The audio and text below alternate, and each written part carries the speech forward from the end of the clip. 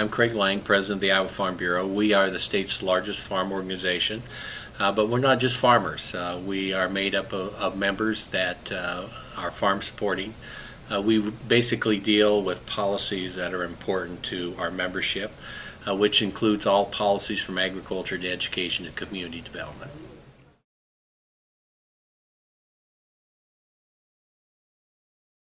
I think in the future Iowa's going to need a number of individuals that are trained in unique jobs.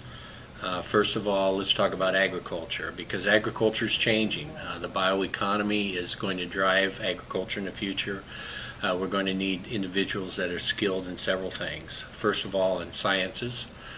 They're going to need to have a vast understanding in human relations too, because in the past farmers have normally employed maybe one or two people, and that's probably family members. But in the future, as farming becomes more competitive, as the job skills become larger and let's say more difficult, farmers are going to have to be trained in human relations and how to work with people. So it's going to take an effort on the part of the universities and the school systems to understand what kind of individuals needed in the future. But it's just not about farming and farming communities. It's also about that farming community.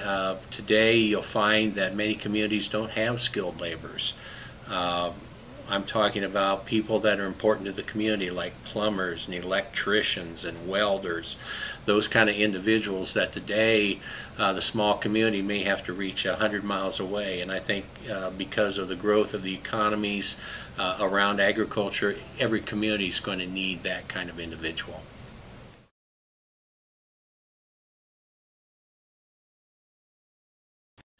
Iowa's impact in the world is huge. Today we're known as the food basket of the world. Iowa will want to be in a position where they step forward to provide food for a growing world population. So that means that in the future Iowa is going to have to focus on net calories of production per acre rather than bushels. We're not talking net calories, meaning resources in, resources out. We'll want to make sure we weigh that appropriately. Iowa will also be asked to provide education so that those people in parts of the world that have resources, that underutilize their resources, will know how to use the resources in a positive calorie way. So Iowa's reach to the world today is enormous. It's even going to be larger because we are a net exporter of almost everything we grow in Iowa. That will become even larger, and it'll be around food, it'll be around energy, and it'll be around people resources.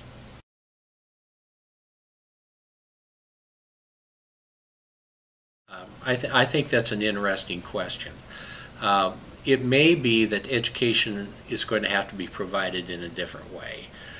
One of the things that I have seen is that from a competitive perspective, students in rural Iowas or inner schools today are not being provided with the same kind of resource that, say, maybe a tax-rich community is.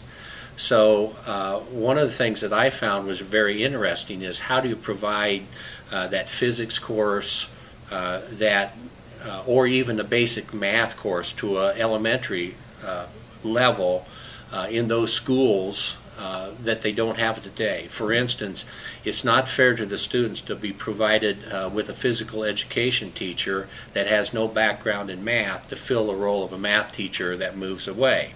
So we're going to have to collaborate in a different way than we have before. When I sat on the Grow Values Fund Board and the IDD board, we talked about coordinating economic development with education.